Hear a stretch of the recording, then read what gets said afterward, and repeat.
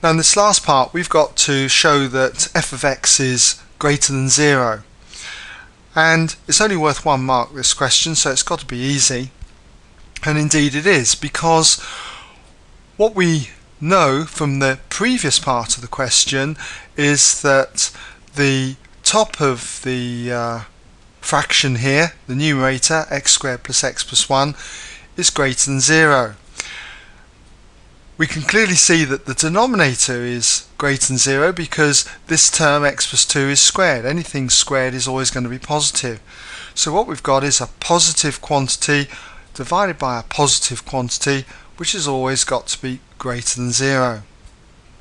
So all we need to say is basically something along those lines. So f of x is, let's just say, is greater than 0 since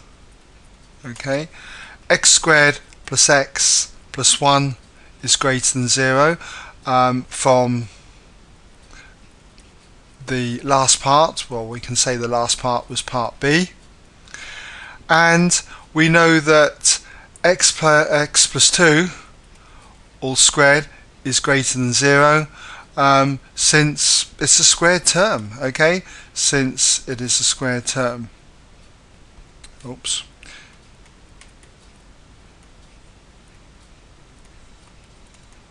So what we've got is f of x equals a positive value divided by positive, and that clearly has got to be greater than 0.